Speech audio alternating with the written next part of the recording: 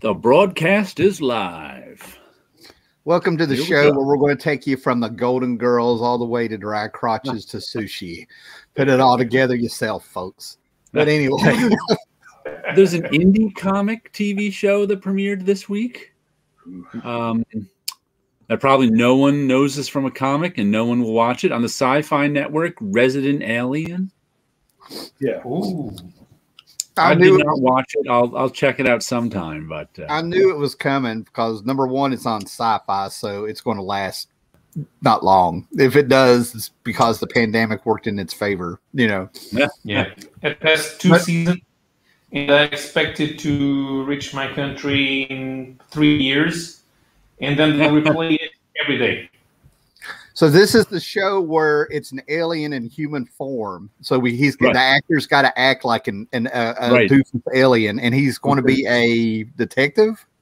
No, what it is what's his name? Alan. It's not Tudyke. It's something like that. Tudyke. He's from Firefly and lots of other things. A lot of things. And I read some of the comics, which are pretty good. Steve Parkerhouse is the artist on the comic. I think he's a good artist. But anyway, an alien crash lands on Earth. He can't get off of Earth. He's stuck there. He put out a distress call, but who knows how long it's going to be till, someone hears it and comes and gets him.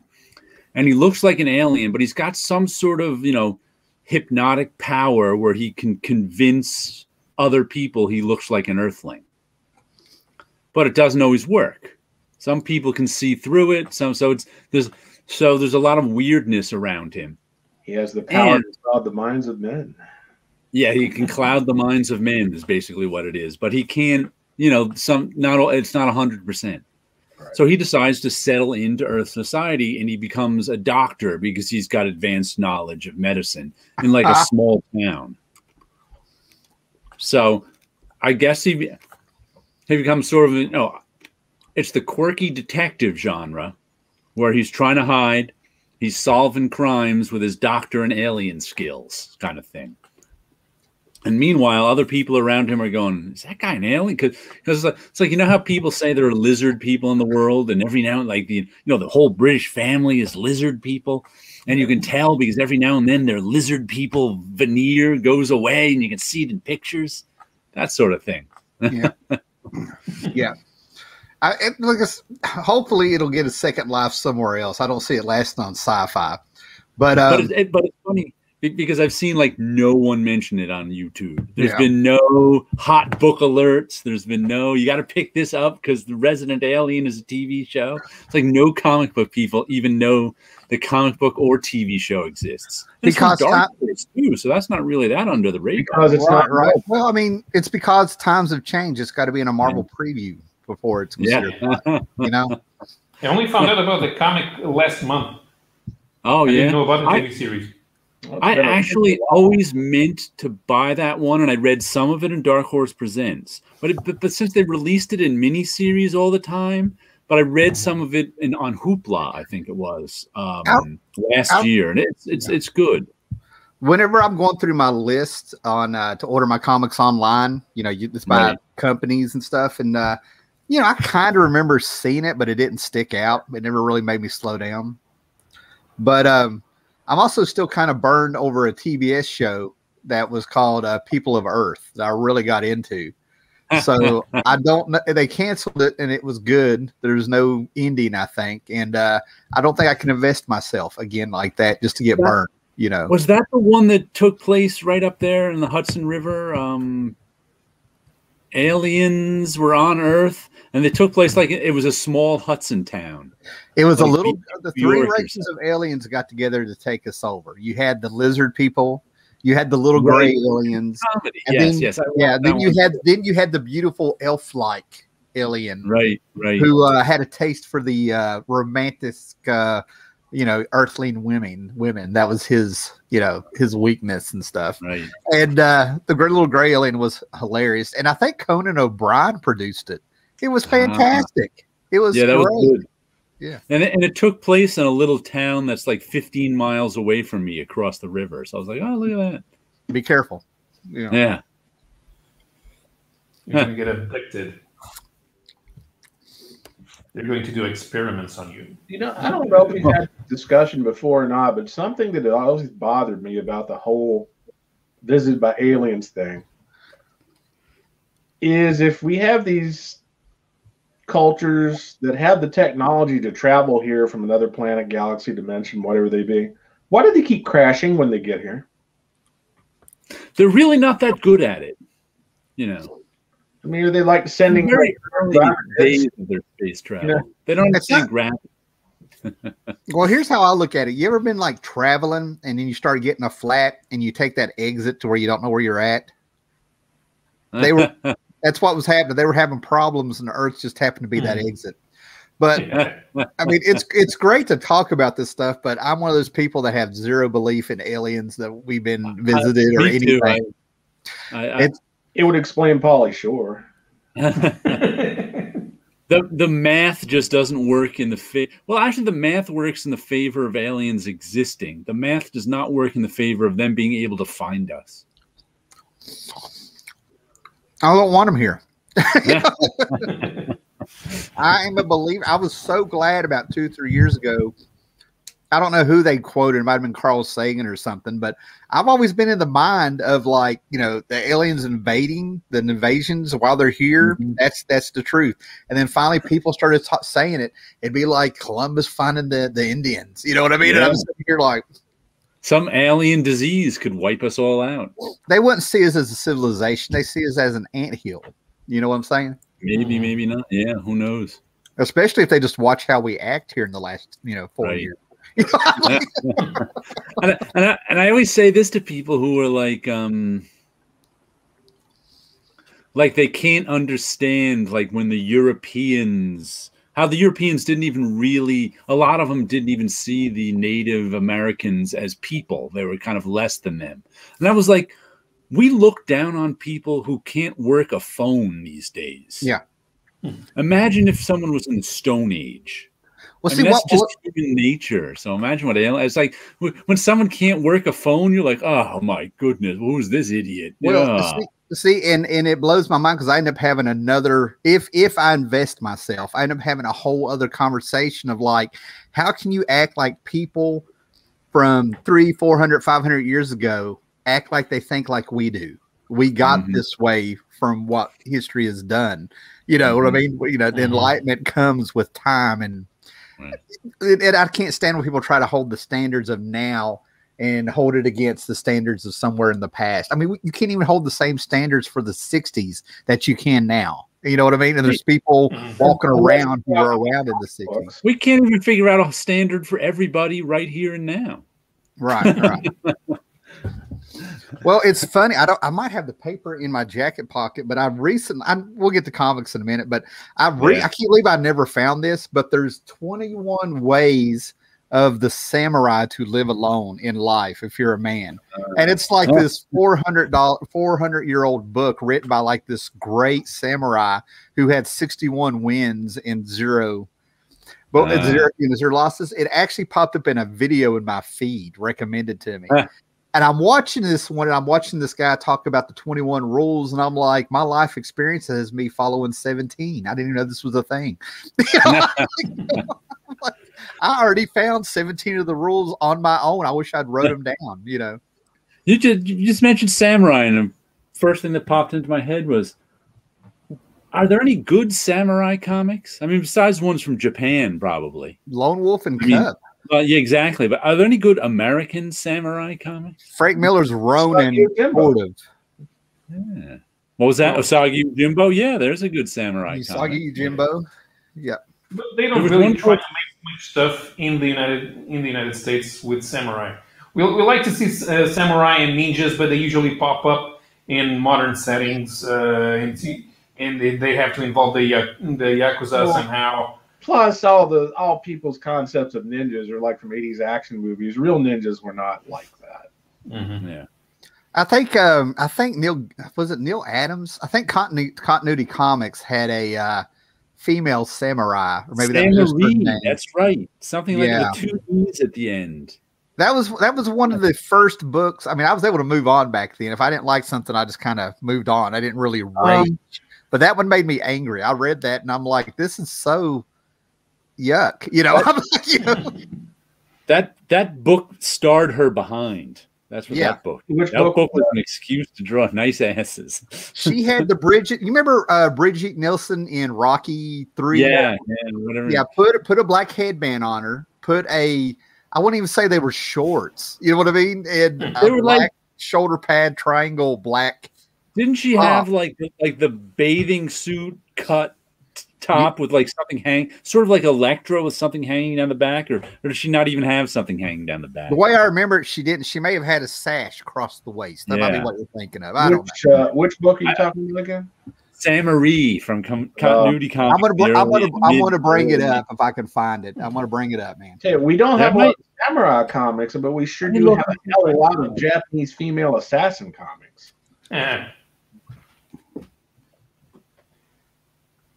Oh gosh, I just realized you guys can see me and I can't see you.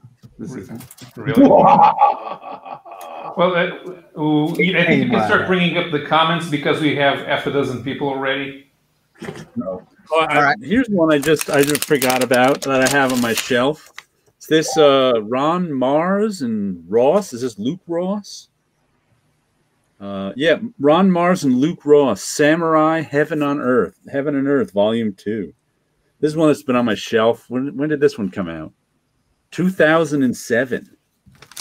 Yeah, there it is. It won't let me go full screen on the pictures. I don't know what the deal is, but there she is. Oh, look at this. Way back when. That was a controversial Spider-Woman cover a few years ago. And it turns out it's from Continuity Comics in the 80s. We can blame Neil Adams. Well, what do you know? You mean people blame something on somebody besides Frank Cho?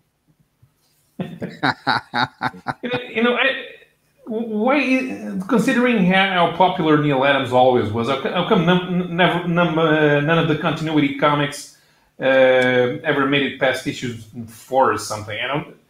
Because they were all not very good. Yeah, they weren't. With the help of Neil Adams, he could write. It's because Neil Adams was the Neil Adams studio. It wasn't about the work. It's that it was Neil Adams. So the writing was horrible. I love Armor. That's my book. I've got a bunch of those, but it's more of the design. If you try to read the book, you're just sort of like, what the hell did they skip? Reading those books, you feel like they skip 2-3 pages the way they transition. If you call it a transition. One of my favorite bits of cover copy was on, I think it was an Armor cover, where he was standing there saying, in order for you to live, Armor must die, and Armor will not die. I just love that cover. I love that word balloon. But Armor was cool because they just kept piling on the cool stuff for Armor. First, he was just an angry young boy with his brother, kind of a hawk and dove situation. The alien grabs him. He gets an eye put out. And then he gets a ruby put in there. And then he learns this space martial arts that you don't have on Earth. And then they give him this armor where every piece will make a weapon plus a costume, a snazzy costume. And, they just kept they just kept adding, he's got a cool knife. They just kept adding stuff to him, And that was it. They never really did character development with anything. His brother gets his hands cut off, and they replace him so he's the Silver Streak with these things that will. These hands, they look just like hands, but he's got a nice big silver cuff now, and they shoot beams. You remember them a lot more than I do. Yeah, and while they're writing this, it's one of those things where I would insert Ralphie from the Christmas Story writing his essay, going, "Boy, that's great." That's what it feels like. Oh yeah, that's good stuff. They just keep doing it. Did somebody say go through the comments? Yeah, we already have half a dozen people around here. I'm chewing, man. So you guys feel free. Yeah, Mind the Comics just mentioned that one I just showed, Samurai Heaven and Earth with Rob Ripper. At first, I thought it might be something from CrossGen because they had a samurai comic as well, didn't they? Yeah, they had. What am I thinking of? I wonder if this is the same Vincenzo who's been around for a while. Yeah. They had Way of the Rat which was a kung fu comic. Yeah, but I don't think it was a samurai comic. No, that was the one with martial arts. But there was, I know there was a samurai one, but I can't remember the title. A friend of mine bought it. Neither do I. Bought most of them. I can't remember that one right now. I completely forgot about this, but it's about my Billy Jack. Michael here brought up Billy Jack Films had a samurai. First of all, you can get all this Billy Jack films on DVD for like $10 at Walmart. But I have a movie called with Charles Bronson from the 60s and Ursula Andrews called Red Sun, where a samurai comes to the Wild West. I remember that one. Yeah. Yeah. He's tied like 10 knots, and every day he unties a knot. And if he doesn't capture his prisoner in 10 days, he's got to, what is it called? Not Harry Carey. Is it Harry Carey? Seppuku. Thank you. I got Will Ferrell in my head doing Harry Carey now. I'd get him. I think that's one version of it, but one of the best samurai. That's what I'm looking for. One of the best samurai projects of all is Samurai Jack. Oh, was that a comic? Yeah. No, animated show. Yeah, we're talking samurai comics. We can talk samurai TV show and movies some other day. Yeah. Well, I mentioned Ronin, but like I don't want to ruin it. When you find the end out, I don't want to ruin it. You know what I mean? But Ronin had a twist ending. Was The Path the samurai comic from CrossGen? Yeah. Is that it? Who did that one? Yeah. Was that like Bart Sears or somebody who started it? I can't remember. Might have been. Oh, yeah. Yeah, I think I may have had an issue or two of that, but I was never a Bart Sears fan. Mm-hmm. Yeah, and then I'm just going to. It's not even an honorable mention, but I want to throw out Watchmen there because samurai movies were so popular. All the gangs, the knotheads, did the do. They all got. That's where they got their hair. You know, they all made themselves like samurais in Watchmen. Yeah, I don't remember I haven't read Watchmen in so long. I don't remember the gangs in Watchmen. Yeah, they're the ones who kept. Yeah, the not tops. Okay, yeah, they're the ones that killed the original Night Owl. They're the ones that tried to jump Silk Spectre when she was just wearing a trench coat and heels with Night Owl in the alley, and we got to see the fat pudgy guy, kick a little butt, break an arm. Did the gangs in Dark Knight Returns have some kind of top? What were they? Were they just all they're almost like Zippy the Pinhead, shaved head kind of things. Yeah, spiked mohawks, that kind of thing. The mutants, they wore Cyclops's headgear. They're more like a Mad Max kind of a game. Yeah. What were they called again? Did they have a name? The mutants. The mutants. That's why they had Cyclops's headgear. Yeah. But where they hung out in the junkyard, the big garbage place for all Gotham, and they had the great big huge gang leader and stuff like that. I get the Mad Max feel from it. You know what I'm saying? Yeah. Been funny if his name was Leroy Brown. Mm-hmm. I'm trying to think if there was any samurai stuff I read, like in heavy metal or something. Well, there's a lot of female Japanese assassin books. Kabuki and She and all that stuff, but I don't think any of them are actually samurai. Kabuki is actually good. Yeah. Do you guys remember Whisper from the 80s? No. Wait. I think she may have been a ninja influenced one.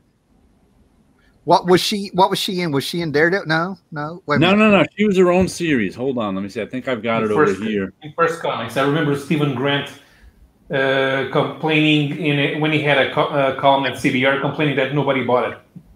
Yeah, because I bought it, and maybe 5 or 6 years ago, Usagi. Yeah, that's the best of the samurai comics. Yeah, Scott brought that up, man. Scott turned me on to Usagi. But I remember I bought Whisper off the stands back in the 80s, and I remember it being kind of mediocre, but good enough for me to buy. I enjoyed it. And I tried rereading it, I don't know, 5-10 years ago, and I couldn't make it through more than 3 issues. I was like, all right, I've had enough of this. Do you remember Zen, the Intergalactic Ninja? Yeah. Unfortunately, yeah. Yeah, Rob River mentioned Way of the Rat too. That was that was Cross. He said Valiant Comics. Oh, Rye. There we go. Well, I can't see without my glasses. Was Rai a ninja or a samurai? Don't know. He had the rising. No, there was Bloodshot who had the rising sun. I have all those issues in his first appearance and everything. I should know, but they definitely gave him a samurai vibe. You know, with the I don't sword. remember reading Rai ever. Rai was cool. Rai was very cool, but I was serious. I bet it's been since 1998 since I've read the book. Yeah. I'm gonna go ahead and give it to it because every time I've talked about Valiant Comics and brought him up, I tell people that I think his name is either Ray or Rai. I go with Rai because of samurai. You see what I'm saying? Yeah. Mm-hmm. But that was a very I thought it was a cool book. I love that character, but he was meant to die, you know. At least it's not street poet Rai. And then when they brought back brought back the next dude, he actually had the samurai man bun. You know, top knot. Yeah. The only people who should be wearing those. Yeah, unless your name is Toshiro Mifune, you probably shouldn't be wearing a top knot. Mm-hmm. I've worn a top knot many a time. When you have super straight hair, that's what you'd have to do to keep it out of your eyes sometimes. Well, it's different if you're out working. You know what I mean? It's different when it's a work thing. It's when you're being remember there was one time back when I used to get into local pickup basketball games around here. I was in my 20s probably up at a little local. It was when it was right after the era when I spiked up all my hair. So I was growing it all out to one length. And to play basketball, I used to have to put a top knot in. Those guys they had no idea how to take me. They were just like, because they were all complete strangers in pickup basketball games. So I got you. I still find that funny. Yeah, well, I'm going to clarify. I'm going to clarify. If you're doing an activity that causes you to sweat, you do what you got to do. Keep your hair out of your eyes. It's when you're wearing the scarf and you're being fashionable with it, you know, acting like it's a fashion statement, a style, if you will. No, you know. Fashion. Ascot. Anybody get any comics this week?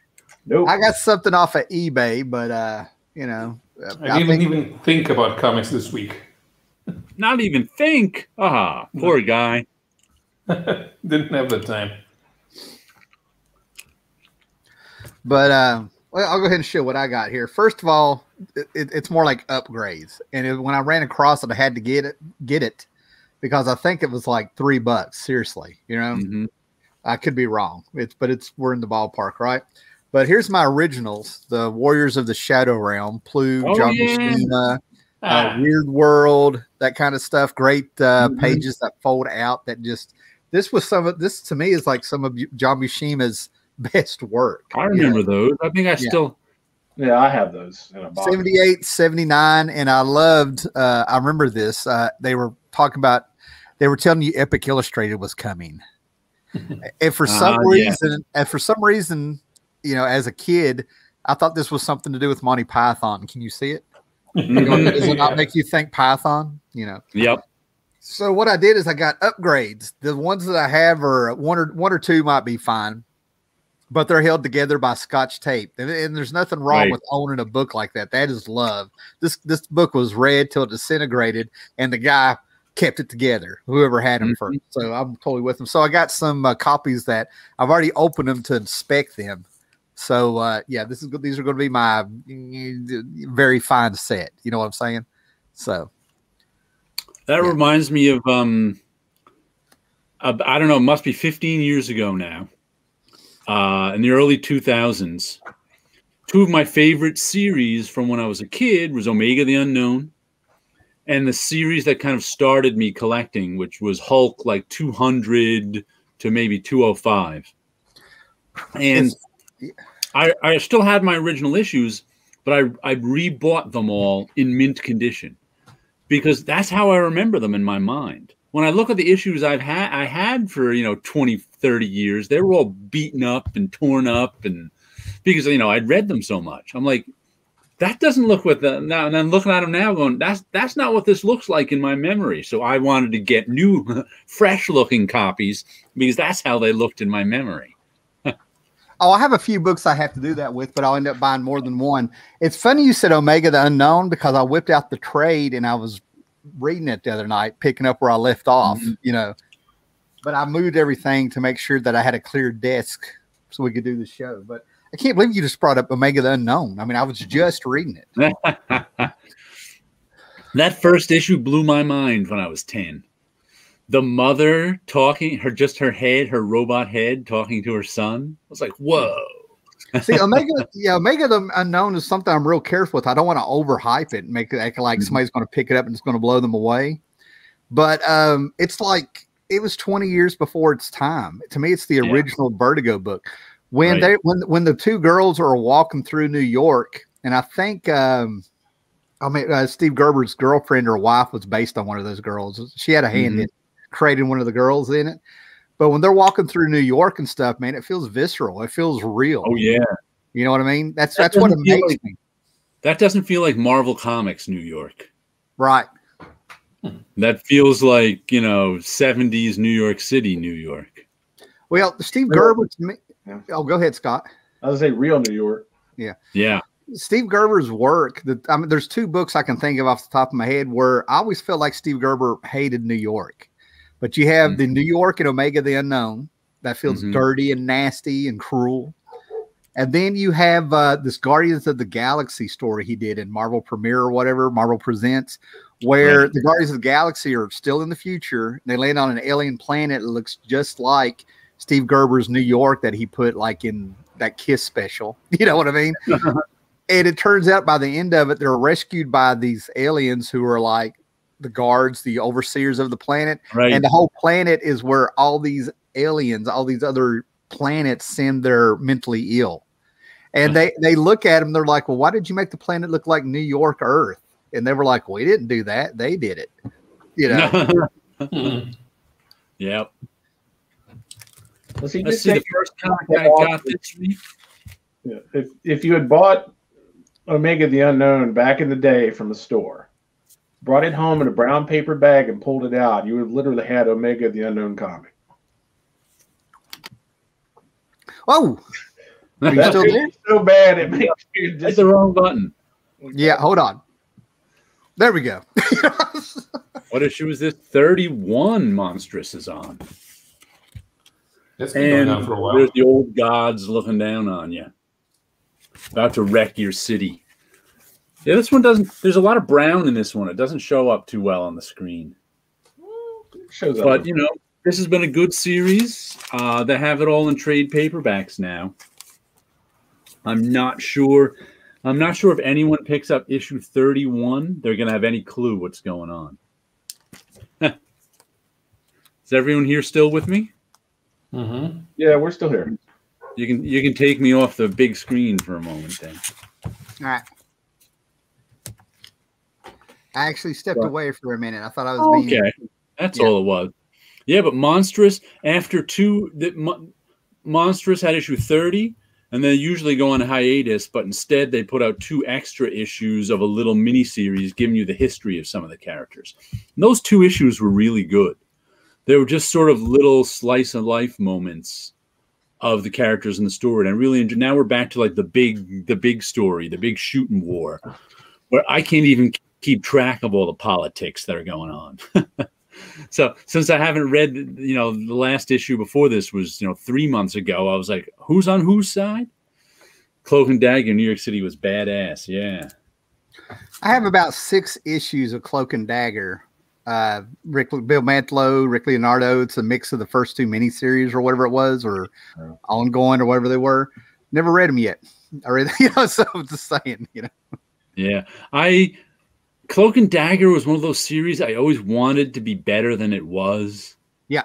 Because they looked real cool. They had cool names. There was usually good art, but the stories were just kind of eh. They fought to keep them street level and kept the theme of drugs. You know what I mean? Like, because drugs is what, mutating drugs, street drugs gave them their powers, It was just weird. There was just it was like, Cloak and Dagger being, I don't even remember the stories. I just remember them not being interesting. See, you just described about 90% of Marvel during the 80s for me. Yeah, but the mini-series was interesting enough as an origin story. The problem is when you try to make them the main characters in their own book, and that was a problem with Volume 2. They really didn't have much to go with because they were teenagers living alone on the street, and they would need a very interesting supporting cast to make the book work, and that just wasn't there. Yeah, when I remember the villains, the Mr. Jig or something. I mean, they handed it off to Terry Austin to write. You know what I mean? But the whole concept was like, it was like this rich girl and this street level guy, and now they have to be together because she feeds his darkness so he doesn't go insane or something. You know. What's interesting on the TV show, they switched that. They made they made him a rich guy and her a poor girl. I thought that was kind of interesting. Well, I'm not. It's the era that they did it in now. It's not for. Never mind. I'm not going to go there. You know. Yeah, I know. Yeah, I never watched the show, and I forgot. The show was okay. I forgot all about it. It was not terrible. It was okay. Well, I tried to watch The Inhumans about 2 months ago, and I made it 15 minutes in, and I'm like, "What is this shit?" You know, I'm like, that was a little less than okay. All the budget went on Medusa's hair. Anyway. Much more than okay is Usagi Yojimbo Wanderer's Road, issue number 3, with the Peach Momoko cover, because this is the reprint book. And I had forgotten about this character. This all takes place with the blind samurai character, except he can smell things. What was the name of the blind samurai in the movies? Zatoichi? That sounds about right. I think he's got a name that's sort of like that, too. I think Zatoichi. It's also made me think of another samurai character. Lone Goat and Kid. I forgot all about them. They're in Usagi. Yeah, Zato Ino is this character's name. So Zatoichi was... I think he was the blind samurai in famous Japanese movies. Yeah, I think everybody has the same idea about Cloak and Dagger. There's a zeitgeist here, you know. Yeah. They were some of those characters, like they looked cool. They had good artwork. They had great names. They seemed like a good idea. There were just no good comics about them. Rick Leonard, I signed some of my copies of it at Heroes Con, and he was actually doing a commission at the time of a Dagger for somebody. He really didn't. He either was busy, focused on his drawings, or he really had no stories to tell about that era with Cloak and Dagger. Like it was just a job, you know. So yeah. Then I picked up the latest issue of Spawn.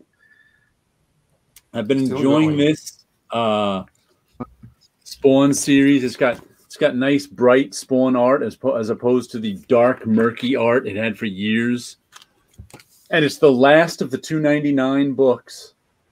I started picking it up a couple issues ago just because I liked the art. And it's a pretty fun story. All these spawns are somehow from all different dimensions are trapped on Earth, and they're trying to take it over. And our spawn is trying to stop. I've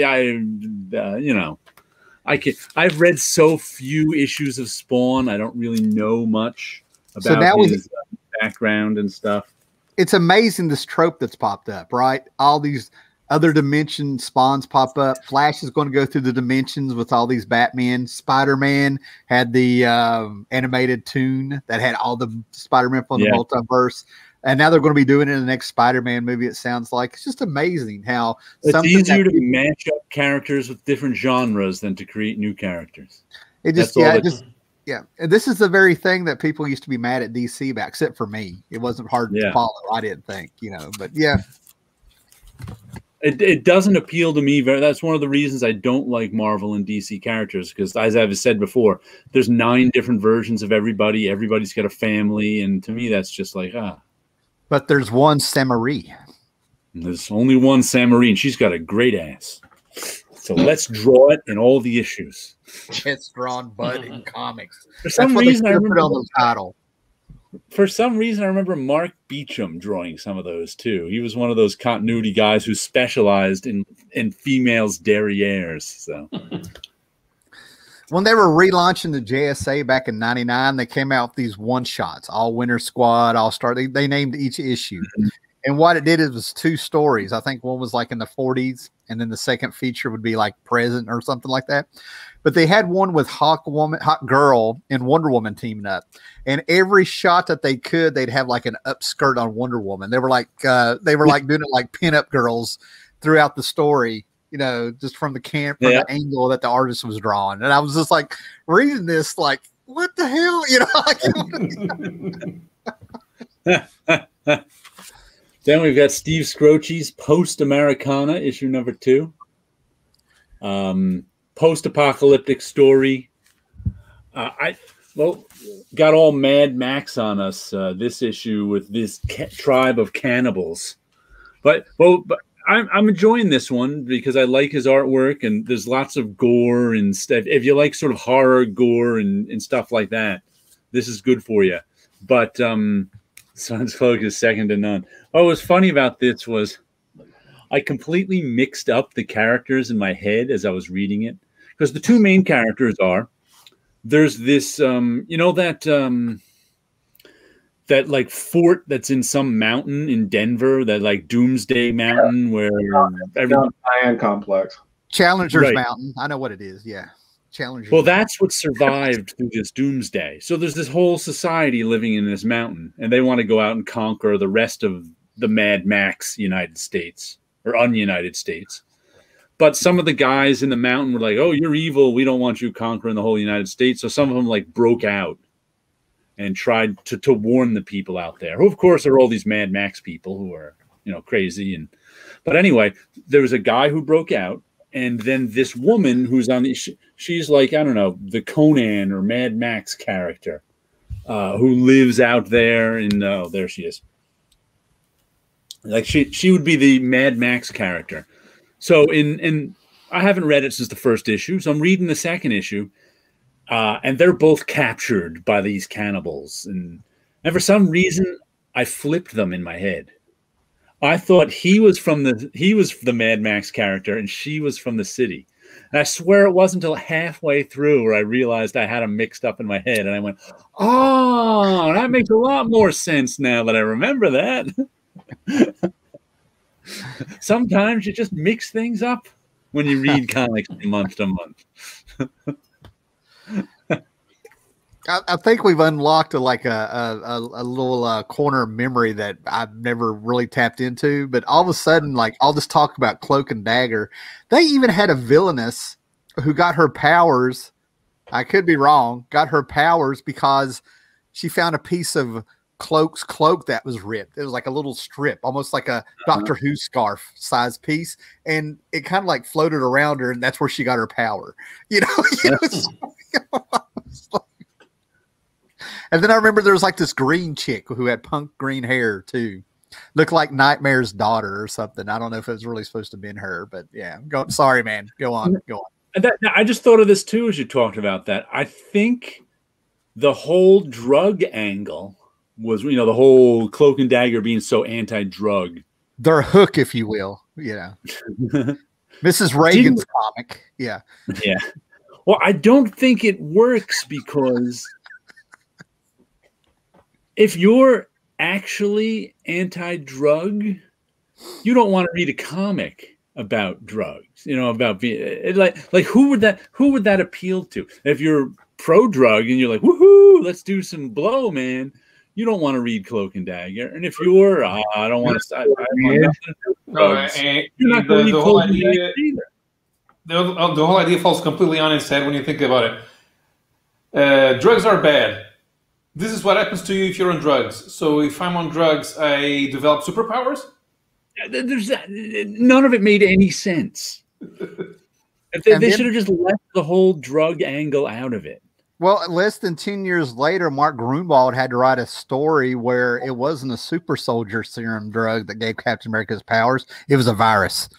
So germ warfare is better than drugs, in Marvel's opinion. You know. See, I don't think he had to write that story. I just think he did.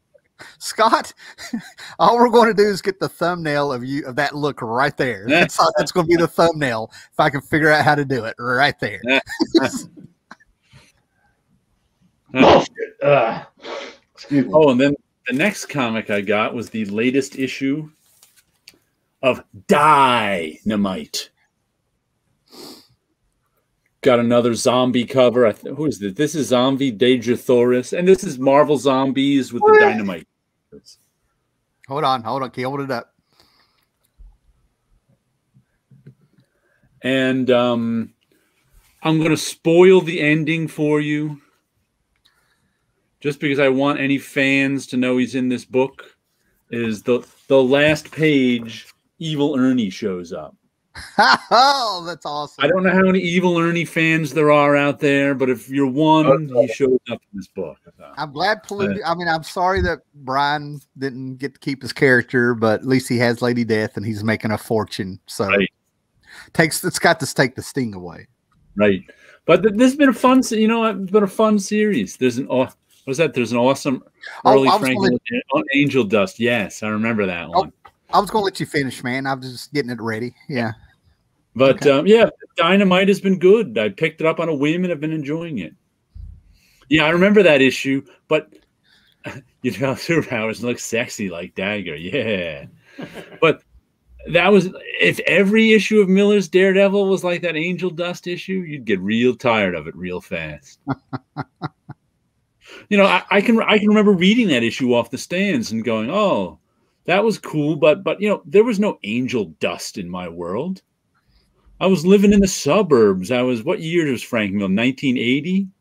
Did that come out? Probably, because that was an early issue. Yes, 79 to like 82, maybe something like that. Yeah. My head. So I was like 14, 15 years old, living in the suburbs, reading about the scourge of Angel Dust. It was like, a little tough relating to that. Oh, look what's on my shelf. Right here. Easy. Oh, wow. Two number ones. Two of them. Angel Dusted. Wasn't that the name of the Angel Dusted? Was that the name of that story? See, by the time I was your age, I think, no, I probably was still like 12 or 13. The thing was computers by then. We moved away from the drugs. We were on the computers. I had Bit and Byte in Firestorm number 24 or whatever it was. That also was the first appearance. It was the second part of the story, but it was also the first appearance of the Blue Devil. And I thought I had gold in my hands at 12, The Blue Devil had a first appearance. Well, maybe we can start a rumor. There's going to be a Blue Devil TV show. Based on the movie from the DC comic world. Yeah. What's weird? You just put this thought in my head. I don't think I ever thought I had gold in my hands with a number one issue, because when you think about when I was 12, that would put it at 1978. And in 1978, what first issues of the last, 3 or 4 years were worth any money? None of them. It was just after the DC implosion, we had all those first issues that were worthless. Marvel first issues were what? The Human Fly, maybe Micronaut. Hey, man, I had Batman the Outsiders #1, the first appearance of Blue Devil. What I mean? The Flash killed Professor Zoom. I mean, it was happening for me, man. I'm like, all of the stuff that was rising up in price around my time was like, first appearance of Punisher, Silver first Age, appearance, Wolverine, first Giant Size X-Men #1. None of those, most of them weren't first issues. Even Giant Size X-Men #1 wasn't a real first issue. It was an annual.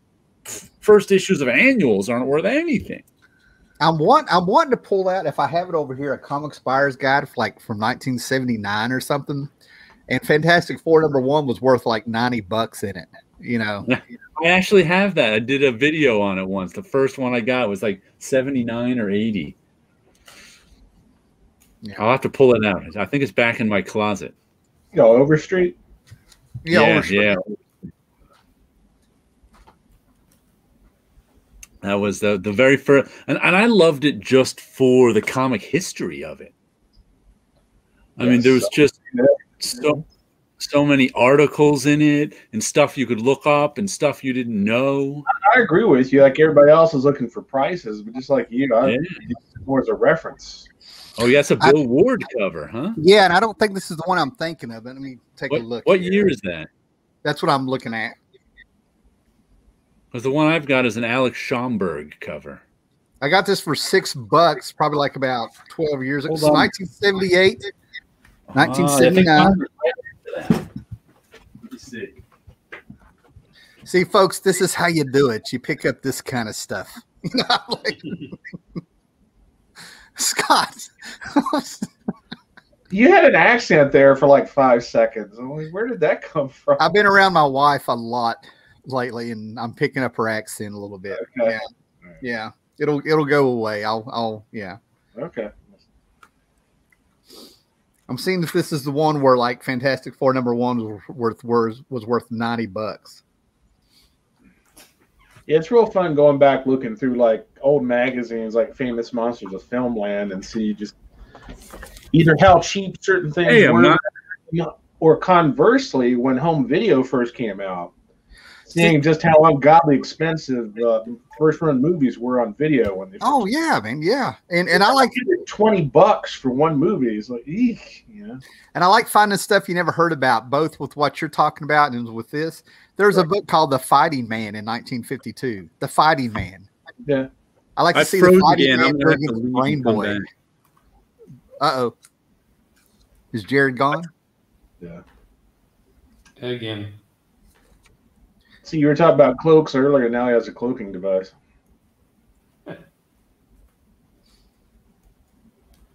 Fantastic Comics. Fantastic Four, #1, $200. $400, $600. So apparently, I'm misremembering something, but I saw something where it was $90 within my I froze again. Maybe I saw Amazing that. Fantasy. Not here. Yeah. Maybe Amazing Fantasy #15.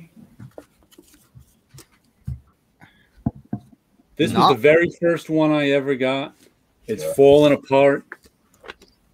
Oh, look at that. Pages are coming right out. It's falling apart. I did a video looking through this once. There's an ad drawn by Jimmy Palmiotti in here. Oh, wow. Which he drew for a local New York City comic book shop that he drew when he was in high school. Yeah. But yeah, look at that. I got 3 or 4 books here. But yeah, this is the first one I ever got. I read through it all the time. I loved all these covers back here because this is the first time I ever got to see these Golden Age covers and stuff. You know, in 1970, what is this? 10th anniversary issue. I think this is 79, 80. You couldn't find that stuff anywhere. The Paolo, the Amazing Fantasy you're talking about, they only list #15 in this book. All right. And it says Amazing Fantasy 7-14, Amazing Adventures 1-6. And then they just list #15 with the actual price, $120 to $360 in 1978-79. Real cheap back then. Original art was super cheap back then too, compared to what it is now. Well, I want that one issue where, you know, Spider-Man had pupils, you know. That's why it's really worth money. No, no. I want Amazing Fantasy #15 because I want to read the backup stories. I think Aunt May actually appeared a few issues before that. She and Uncle Ben, like before there was even a Peter Parker imagined, you know. Well, that's just because they typical the same type of characters. Yeah, yeah. They call them prototypes these days, but they weren't really. They were just, you know, Steve Ditko only had, I went into the dungeons back there. Steve Ditko only had so many old women characters that he drew. So, you know, he pulled one out of his stock of old women characters when he had to draw that issue, and then he pulled her out again when he had to draw Aunt May. Let's see. The very last comic I got this week was a #1. Dead End Kids. What is this? The Suburban Job. So I guess this is their second series. Wait a minute. This cover is awful. I just did not like this cover at all, but I flipped it open and liked the inside art. I thought the inside art was pretty cool. That was actually a comic short this week. So I decided to pick this one up. And I think it's only a 3-issue series. So I put it on my poll because I liked the first issue. It's just these kids who find a bag of money. And it's going to lead them to trouble. You know that. Because it's drug dealer money. Cloak and Dagger could, take care of that right away. But all the kids would be boring, and so would the drug dealers. But yeah, pretty good. But I don't. Usually, you like the cover and you pick it up, and the art is awful inside. I thought the art was awful on the cover and liked the inside. What was it called again? Dead End Kids: The Suburban Job. Oh, okay. I have a problem here. Hold on. Source Point Press. I have a huge problem with this. What is that? I'm going to share the screen because that name is taken. Oh, yeah. Dead End Kids was a series of movies in the 30s. Yeah, on Tubi or YouTube or something. I still watch them every now and then. There they are. I would full screen it, but it won't let me for some reason. But yeah, they were awesome. This is back in the Hollywood days where everybody had to have a unique image. The Marx Brothers, the Three Stooges, and the Dead End Kids had funny hats, Right. And they were gangs. They were street kids, Yeah, they were street kids. No homes. Hence them being Dead End Kids. Yeah. But this comic was cool. On a bag of money. It's like throwing one banana amongst 30 monkeys. Didn't that's right. Ed Brubaker did that series. What was it called? Dead Enders? Something like that. Yeah. I wanted to like that one, but bought it for like half a dozen issues and just didn't. Sounds like a stray bullet plot. Dead on. It's like you read that and you're like, of course. Like so far, it's not that good, but I enjoyed the first issue. Oh man! I mean, Stray Bullets is in a class by itself. I don't expect it to be that good when it comes to crime comics. Stray Bullets is woo. I enjoy Stray Bullets. I mean, it just disappeared from where I could buy it. So yeah. The first film with Bogart, I think they were first named the Dead End Kids. Yeah, and they were so popular they probably went on to their own movies. I saw their stuff. Yeah, I saw their stuff on PBS when I was a kid, and then it just sort of would pop up in the oddest places, like on cable at 2 a.m. So it's not like I've ever really dug in and looked at their history. It's just when they were on, I'm like, oh yeah, I would sit down. I never even knew. I remember it was like the late 70s. There were a bonus question on one of my tests in school. Who were the Dead End Kids? They had no home. Right into people that didn't pass this test. Yeah. And speaking of Bogart, not to get off track here, but we all seen the Maltese Falcon, right? And it wasn't until I got the DVD a couple, years ago, whatever. It has this thing on there about the first two attempts to film it. They had 2 other movies, and they were pre-code, and I've never been able to find the pre-code movie. Apparently, it's. I mean, have you seen it, Scott? I mean, this sounds like something up your alley. No, just the thing that I was thinking about, which has nothing to do with that, is Adam Savage did some videos about how he recreated one of the props in the movie of the Maltese Falcon, but it wasn't the only one that was used in the movie. Well, and evidently, there's a long, convoluted history just about the props of the Falcon they used in that movie. Yeah. Tell everybody who Adam Savage is, Scott. There's people out there that don't know who Adam Savage is. Yeah. Really? That's why he's saying tell people who Adam Savage is. Adam Savage was one of the 2 hosts on Mythbusters. And if there we go. If that doesn't tell you who he is, I don't know of a better way to tell you. Yeah, that's why I talk funny sometimes. I've gotten into the habit of adding a comma, brief explanation, comma, finish my sentence when I do this. Yeah. Gotcha. Have a good night, Enigma Vibration. He's heading out. Oh, man. Okay. I was in Scotland. Nice. I always wanted to visit Scotland. If it's not Scottish, it's crap. They named it after me. So. I once had the Range Rover media presentation in Inverness, and we stayed at a castle where Madonna. I stayed in the same room where Madonna and Guy Ritchie had their honeymoon. Was it haunted? No, that was another room. Yeah, that's kind of what I was thinking. It wasn't so subtle. Here's my question of the week. Have you guys heard those rumors, predictions, whatever it is, about how DC is going to be doing comics now? You know, bigger issues with backup stories for a bigger price? No, I hadn't heard anything about that. I've heard about it. Bleeding Cool or something said something. Yeah. The story goes that, you know, instead of $3.99, $4 comics now, because they want to get them into Walmart or wherever, they want a larger price point because Walmart doesn't want to bother with $4. It's the old story they used to give on the newsstand too, where the newsstand didn't like carrying 25-cent comics when they can carry a $2 magazine sort of thing. And so now they're talking about, you know, Batman or detective comics. You'll pay $8 for it or something and get 60 or 80 pages of comics, whatever it is. No, here's the thing: for 60 pages, it should be $4 anyway. Comics in the United States are very expensive for periodicals. They should not cost $4 for 32 pages. And even if you want, they shouldn't. But the problem is, if $4 is too cheap for the Walmarts to bother with. Yeah, but the price per page issue. I mean, it'll keep me.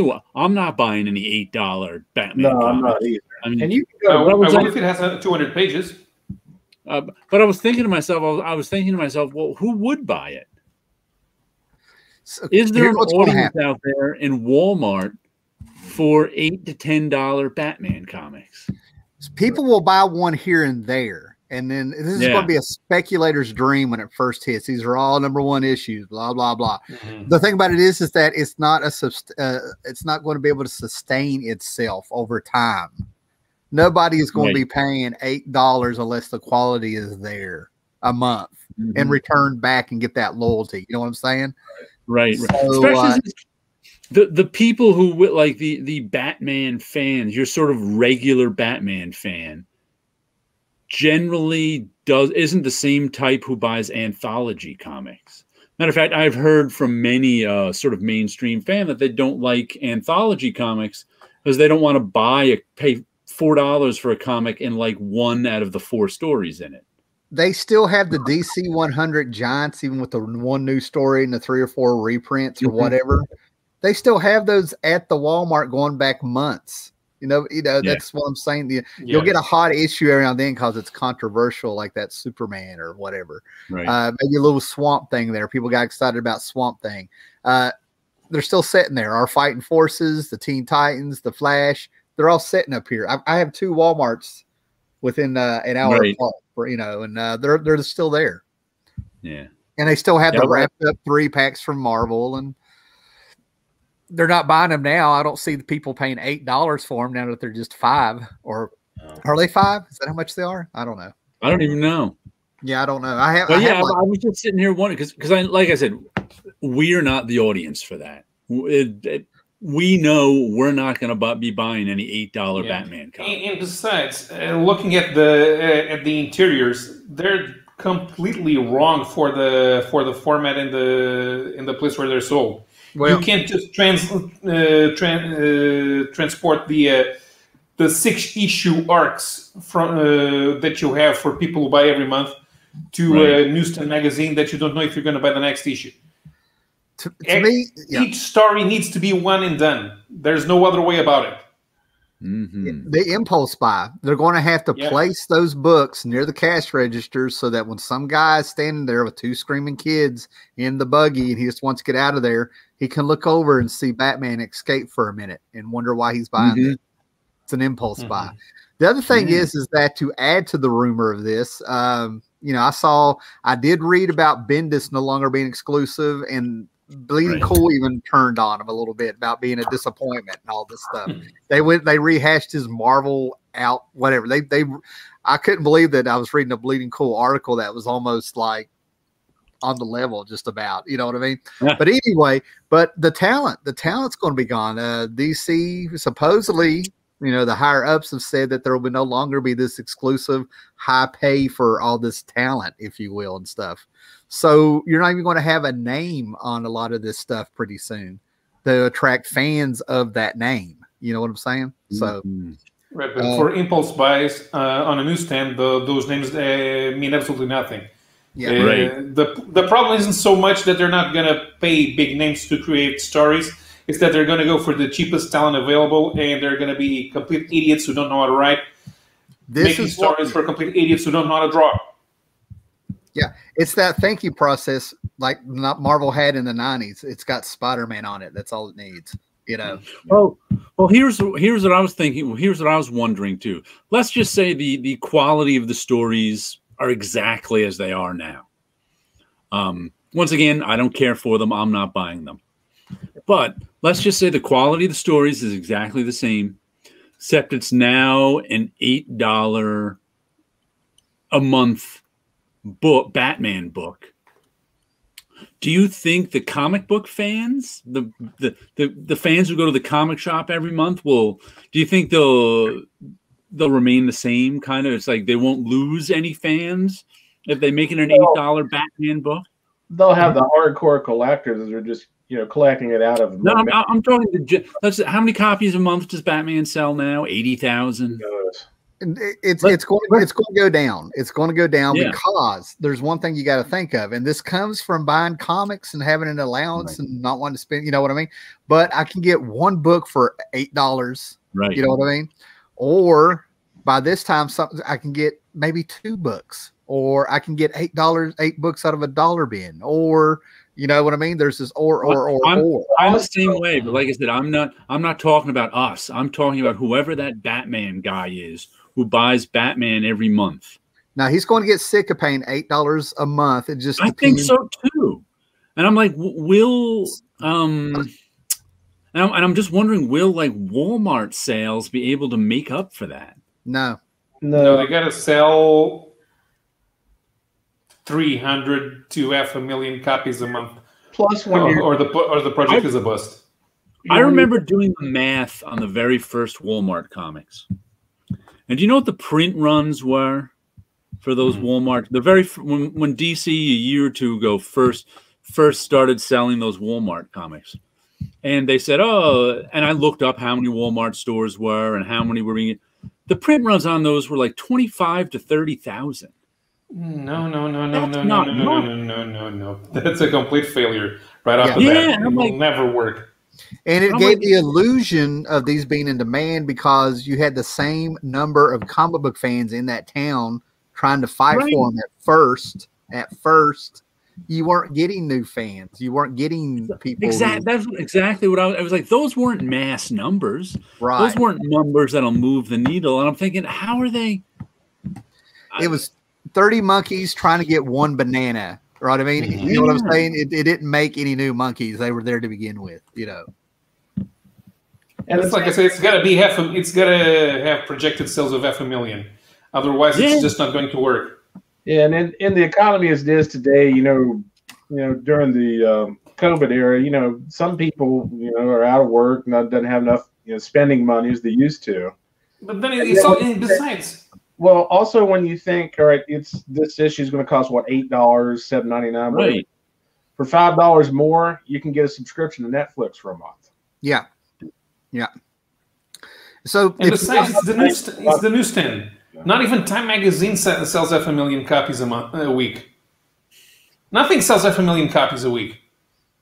Yeah. So it's not going to be a Batman book that does it. No.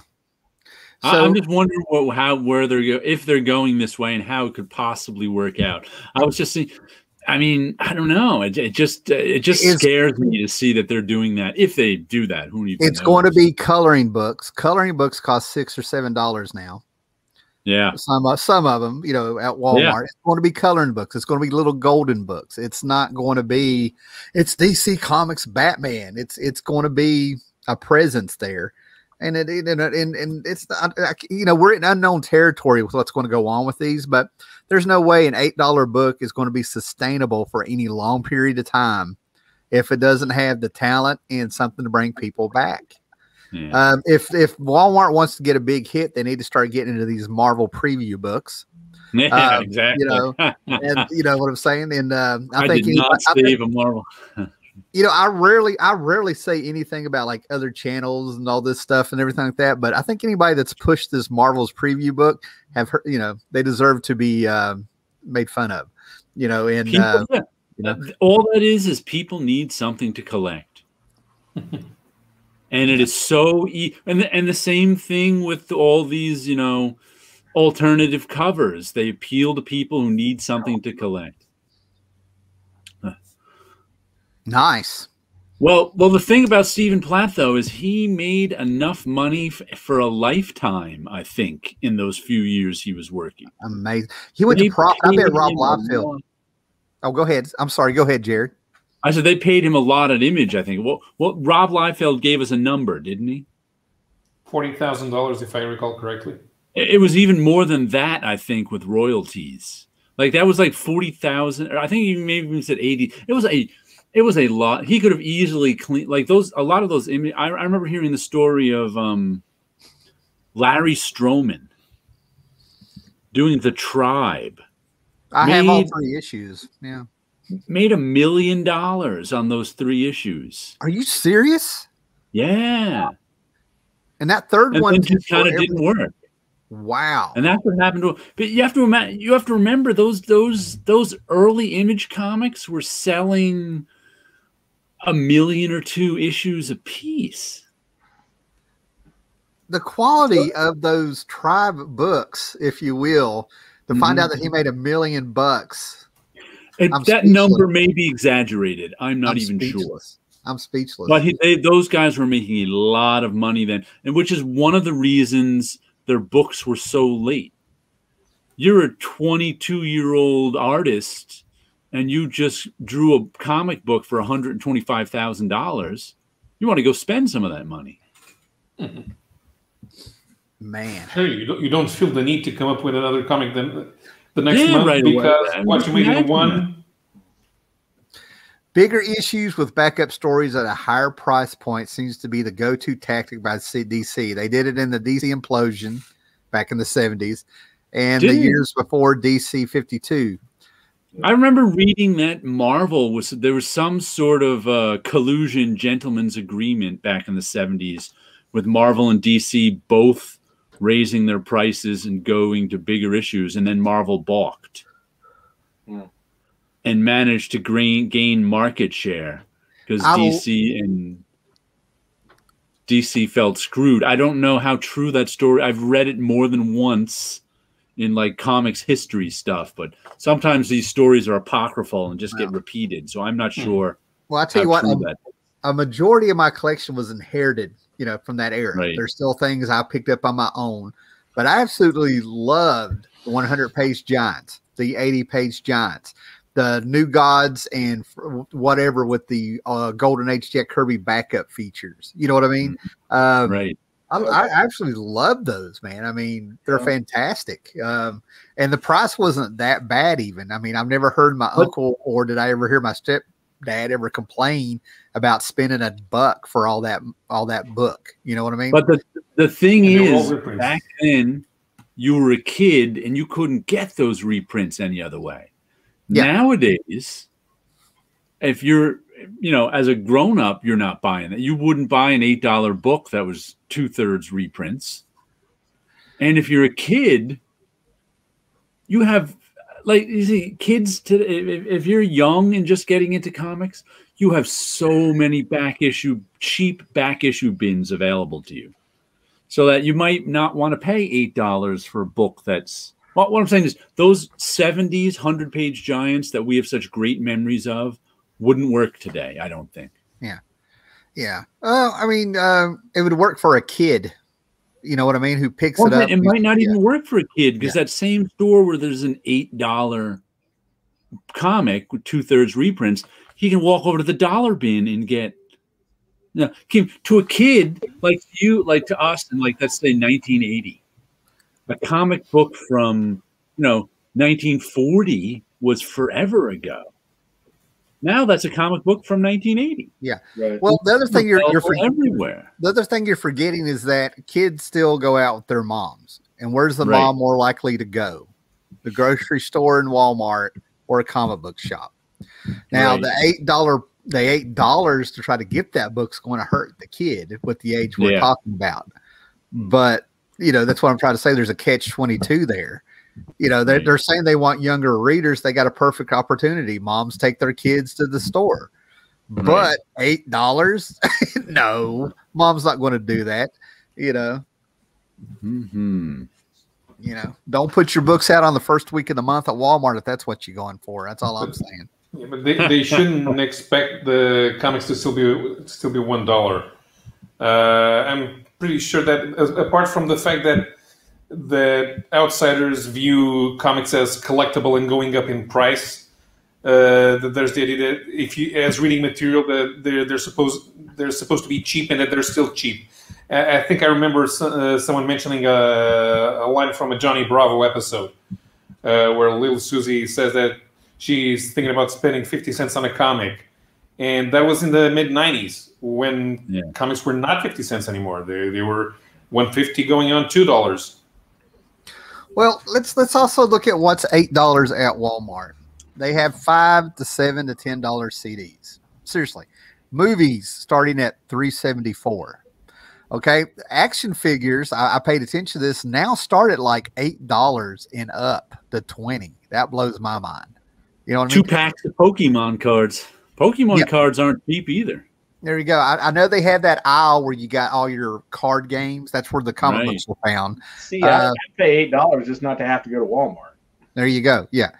Okay. Yeah, I'm with you. You know what I'm saying? But I'm just saying, if you walk around a store like Walmart, I mean, $8 gets a lot more. You know what I mean? So. I mean, I got a juicer for $15, to make my fruit slushies. I could buy 2 comic books. I could buy. I could get it. It's right there. But I could buy 2 comic books, or for $1 less, get something to make me a fruit smoothie. Either way, you're gonna have a lot of pulp when you get done. Yeah. And then for those bachelors out there who probably are the guys that read the comics and stuff, for $5 you get that rotisserie chicken that lasts you 2 days. I've been there. I'm that guy. I know. Yeah. So. Right. Right. Did I go too far, guys? Sorry, man. I mean, I was in the zone. From the 80s up, they have had a problem where they're, the level of bang for buck for what you get compared to other forms of media. It's kind of tough to compete. Yeah. Oh man, these old 2000 AD. They've got some collections of Judge Dredd coming out that I'm wanting to check out. And the problem with his comment right there, saying that there's no creator currently works for the big companies, is do we even know any of the creators anymore who work for the big companies? They've done such a job of purging everyone and looking for newer and cheaper talent. I don't even know anyone anymore. We're starting to get a trope with this show, and that's one of the things we come back to. Who are the people making comics now? Yeah. I mean, I get that Coates guy's name wrong, but usually it's not out of my funny way of getting names wrong. Right. This guy everybody's talking about. It's Danny or Donnie. To me, I'm like, yeah, whatever, This is where is it? The Crossovers was the first thing I ever bought by him, and that's an indie one.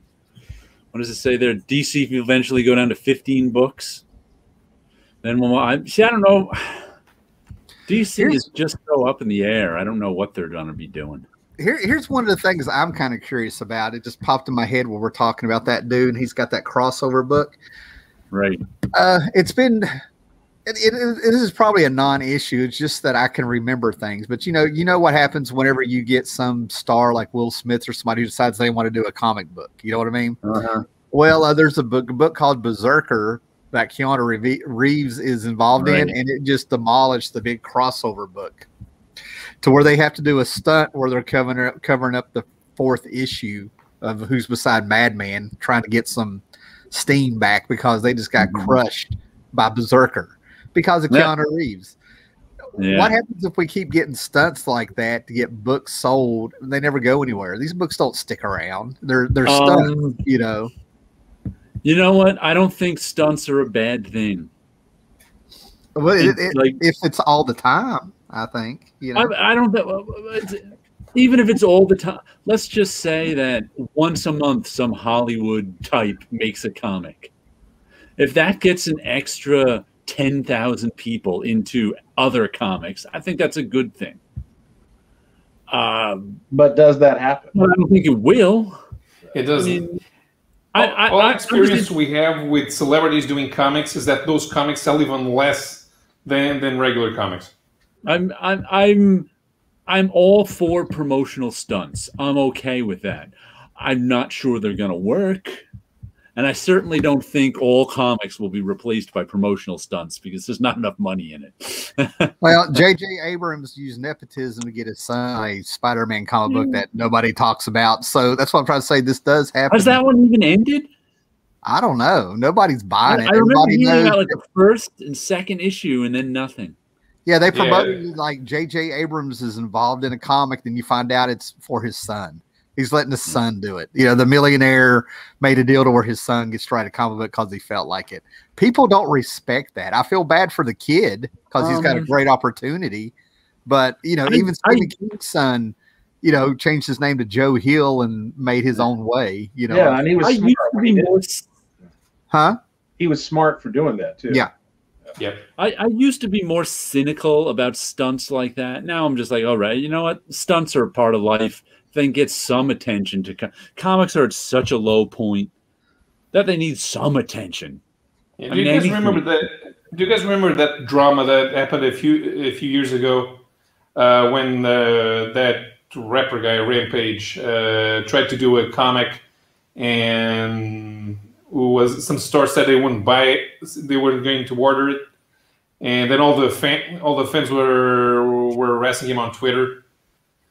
I don't know. The Twitter outrage will be fantastic. Yeah, but that was before the Twitter outrage was still a thing. It was early on. Comic book resources was still respected back then. Oh wow, CBR. But I remember that all the fans said, "Yeah, you should order that comic." Okay, but when I never saw any reaction with the Rampage's fans saying that they were going to buy the comic. And even if they did they understand that there was a number 2? Right. Yeah. So it doesn't work. Even if you have that number 1 success in number 1, it doesn't work for number 2. I still don't resent them for trying stunt comics, you know, just because it beats relaunching with another number 1 issue and killing Wolverine and putting 3 Wolverine characters in his place. Well, you know, I'll take a Keanu Reeves comic over Wolverine number 1 again. What'd you say, Scott? So those are stunts in and of themselves. Well, I'm going to meet you a quarter way on this one, just a quarter. Like I'm going to come not halfway, but a quarter, because anything is better than putting a bullet hole through the middle of a comic all the way through. All right. See, I'd rather get a comic with a bullet hole in it than another Wolverine number 1. And Tim, what we do is we get a turkey-shaped bag and we fill it full of comics and we drop it from a helicopter. As God is my witness, I thought turkeys could fly. The shake and bake edition. You talk about it. You talk about a stunt. That's the way you do it. The Evil Knievel. Yeah. Who was the Evil Knievel funny dude that used to be like a Bizarro? Super Dave. Super Dave. Super Dave Osborne. Super Dave. He's no longer with us. He's in our hearts, brother. No. Maybe you should get out. Let's see what's coming out in the comic shop news. The Marvels is finally on the schedule again. The art looks nice, the black and white art, but I was never a Marvels fan to begin with. So, the odds of me picking up the new Kurt Busiek Marvel series, but I might, only because it's just Kurt Busiek and who's this artist? If I get it, it'll be the trade, but I doubt I will. Right. There's no Marvels without Ross. Well, it's interesting you bring up Kurt Yildiray Cinar. Okay. See, a lot of times these non-American names too scare me off because I know they went and found cheap foreign talent. Yeah. And I'm just like, it was this guy the best guy? And his art, there's nothing. I mean, his art looks perfectly fine. Right. But I'm always like, is this the best guy for the job? He worked for DC a few years ago. He was doing that Justice Society around the not New 52. And he might be as American as me too. I mean, I'm just judging him by me not being able to pronounce his name. Yeah, the name's Turkish. Okay. But like I said, that scares me off from a lot of Marvel and DC stuff. And it's not that the art is bad either. It's just that the art is kind of just there. You get what you pay for. Yeah. Yeah. Yeah. Think about all these great artists out there who may be available or who may need the work or may not, whatever. But it gets a whole other dynamic in your head. Right. That you get this crappy work because they don't want to pay for more. You know what I mean? Yeah. Like, or whatever. Or they didn't like the guy's politics or whatever, Right. Whatever they and it's like I said, I'm looking at the artwork right here, and it's pretty. Ain't nothing wrong with it. It's not great. It's once again, we're back to this is solid B-level art. And that's the best. And just knowing that's the best we're gonna get from Marvel and DC. If you had told me in 1994 that I'd be in 2021 reading reprint comics by Messner Loebs and Mike Deodato Jr. and enjoying them from the books are from 1994, you're not going to enjoy it in 1994, but you're going to fucking love it in 2021 when you see what you can compare it to. I never would believe it. And part of that is the price. Paying $1 for those True Believers reprints. I bought a few of them, which, I would have never bought in a million years if they were $4. Look, Ivan Rice, I met him at Heroes Con and found out that he was selling things online for $100, pages he was doing. Ivan Rice is like I don't want to say a Neil Adams quality guy, but I mean, he's a quality artist. He's good. But where he lives out of the country and stuff, selling he was actually selling pages for $100 online. Full comic book pages. Yeah. Superman busting out of his shirt. That's the one that I remember somebody buying for like $110. So the talent is out there and stuff. So I don't know why they're just taking these people, like you're said, just lay on the ground. There's talent out there, but maybe it's who submit. I don't know how they find these people. I think they post their art online. They post their art online somewhere and find them. Under Ike Perlmutter, what's his name? CB Cebulski. His job in the early 2000s was new talent coordinator or something like that. And he actually traveled cons all around the world looking for cheap talent. And that job continued after he left it. That was actually Marvel's policy under Ike because he wanted to. And that's why so many of the old guys aren't there anymore, because they learned the lesson of the Filipino artists in the 70s. Yeah. Yeah. If you remember what happened with them is they paid the Filipino artists less. Mm-hmm. And then the Filipino artists found out, and there was this big uproar, and they had to raise the price for all the Filipino artists.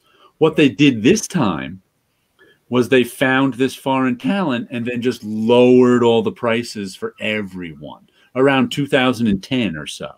And that's when there was a mass exodus of all that old talent, because all of a sudden they weren't making, their $300 a page rate was cut to $125, $150 a page, that much. But, if you're working in Turkey, $150 a page, that's a lot of money, Right. So that's what happened. That's why you see so many foreign names in comics these days. And they're all adequate.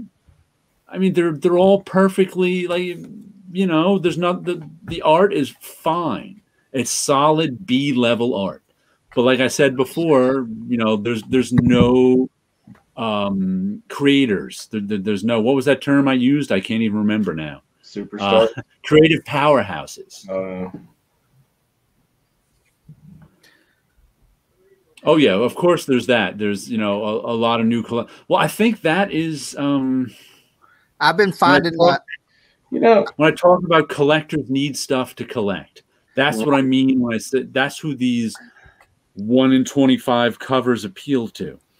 Well, I tell you what, I'm not sure how people pick and choose, but I've noticed that some of the Adam Hughes covers, like from Legionnaires and Legion of Superheroes, maybe She-Hulk, I've been finding that some of these Adam Hughes covers are worth money, and they're not the special one in, you know, variant covers or anything. Yeah, they're just I don't know, maybe they're just obscure because it was a smaller series, you know, or something. But he's right about the covers. That's all I'm saying. He's right about the covers. He mentioned Adam Hughes, and I just started noticing I've got some books that went up in price, and that's the only reason I can figure it out. Well, here's what I think it is. Think back to the 80s and even the 90s. If you were a comic book collector, I don't mean a reader like us. I mean a guy who maybe read some of his comics, but liked to collect them, liked to collect the hot stuff, liked to collect this, liked to collect that. It's that sort of collector's mentality, that that hunter-gatherer, I've got to go get berries from the woods sort of thing. What did you have to do? You had to go to the comic shop every week, see what was out. You had to hunt through back issue bins. Maybe you took a special trip once every 2 months to some other state with whole other comic shops. This is even before when Wizard Magazine came around, they could finally tell you what was hot.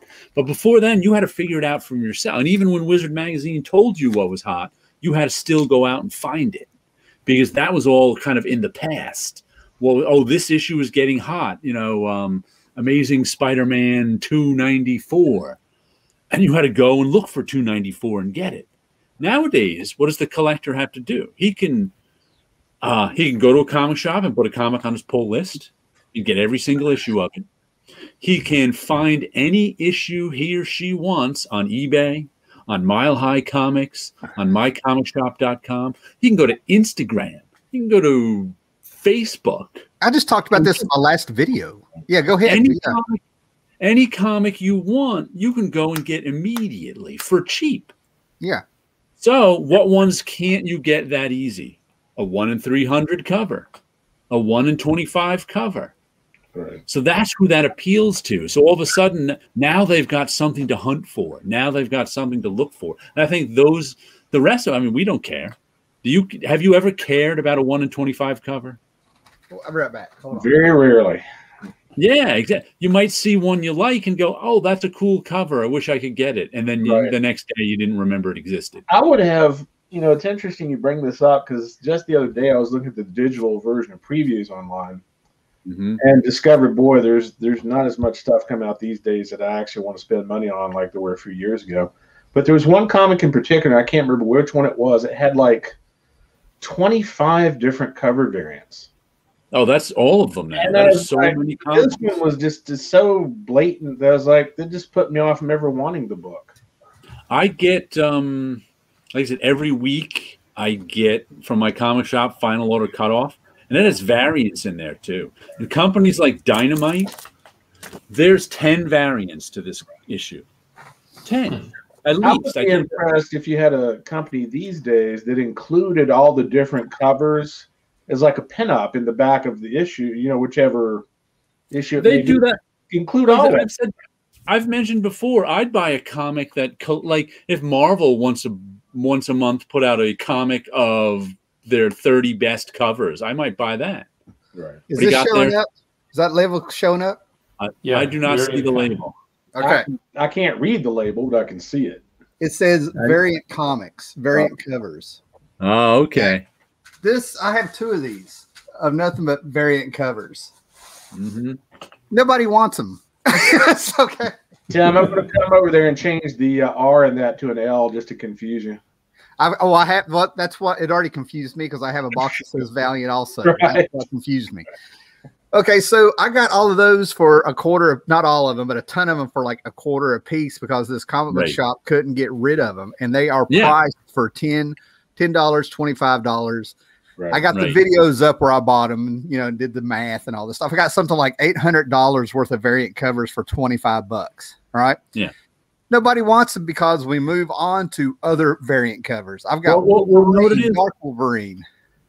It's not it's those collectors. It's once they get that variant cover, it's in the box, they're satisfied.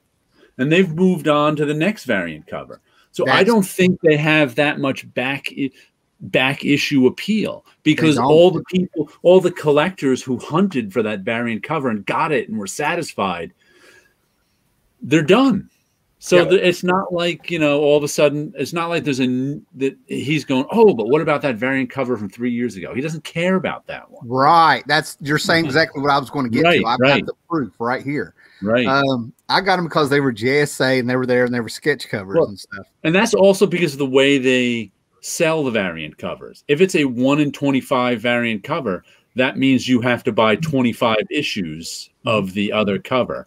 And so you have 25 issues of the regular. And also, if let's say they put out 3 1 in 25 covers, you buy the 25, and then you're allowed to buy the 3. So you get the 3.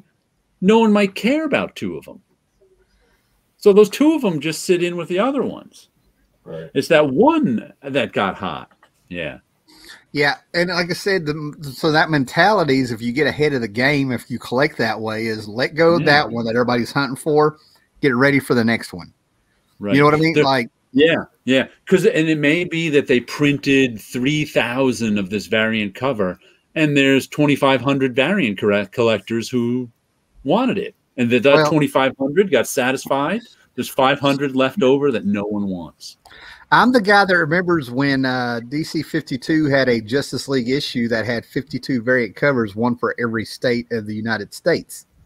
Oh, you remember when Gen 13 came out, #1 came out with 13 different covers, and that was the most outrageous thing we'd ever heard? Yeah, and I wished I'd gotten that Vertigo cover. I'm not going to lie. You froze up again, Jared. Yeah. Uh-oh. I'm gonna drop out and then come back. And then, you know, Star Wars comes along a few years later and says, hold my beer. Yeah. I mean, there's been other things.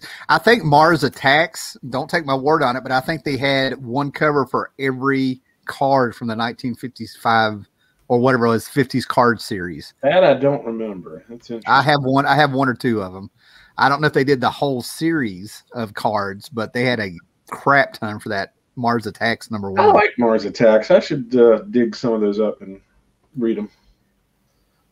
I'd like to check out for some reason, I want to check out the Savage Dragon versus Mars Attack, but I don't want to buy it. I just want to borrow it. You know, I'm like,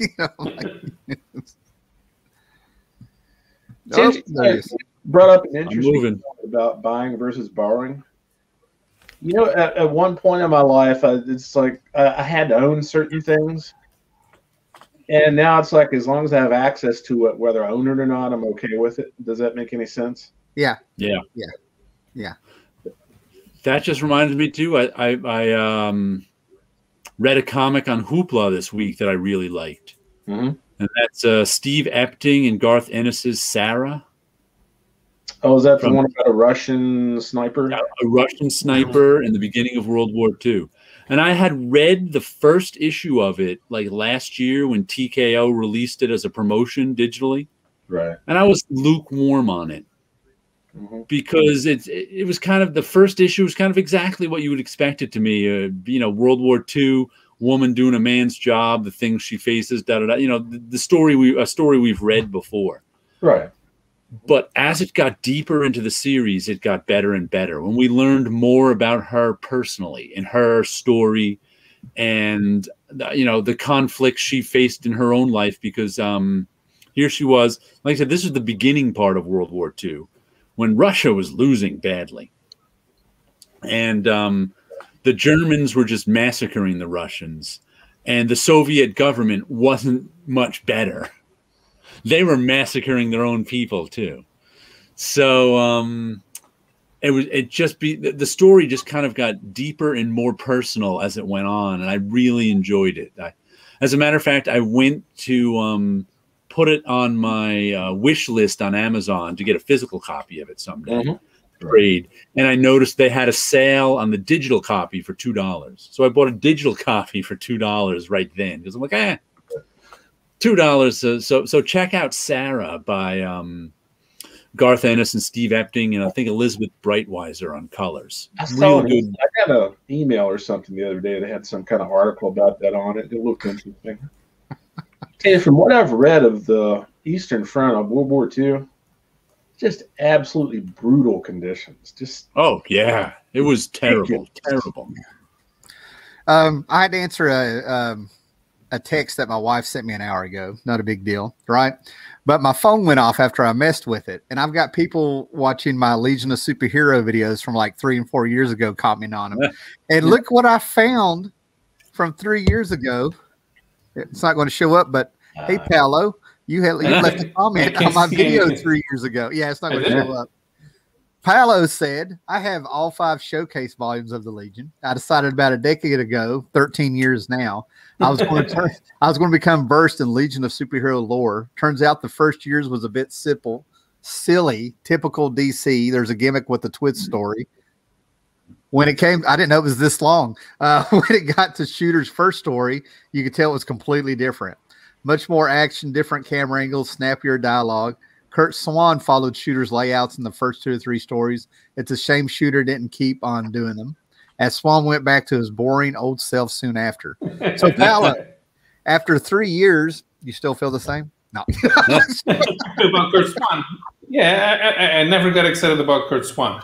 Neither did I. I love how I'm doing a live show and stuff like that, and it's like Woody Allen, man. They're going back at the older stuff right now while we're doing it. I should be glad anybody watches it all, you know. Would you call those sleeper comments, then?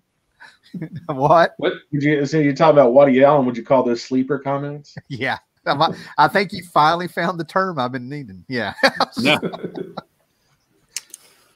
And Tommy Bagley says it's easier to make fans of characters than fans of the comic book that feature your character. Yeah. I have to say, that's how Marvel and DC have trained fans. And I've at times I've tried to break people of this. They've trained because you start reading comics when you're a kid. At least we did. Maybe they don't today. And they teach you to be fans of the character and not the creators. So whenever somebody asks me who's my favorite character, I'm like, I don't have a favorite character. You know, I gave that up years ago. I follow creators. And when people still say, oh, I have a favorite character, I'm like, they're not your favorite character. You like whatever so-and-so did with that character when you were young.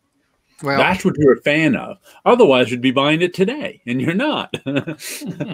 We ended up watching some game show, and I want to say it was like Name That Tune, but I could be wrong. I think it was, though.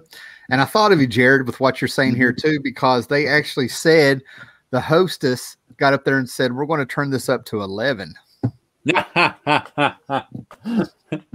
There's someone else who doesn't get the joke. Right. And I turned to my wife and was like, she doesn't get the joke. She's part of the joke. And I tried to explain it, and I just quit. I just quit. She's like, it goes. I swear, I think she said it goes to 11. You know?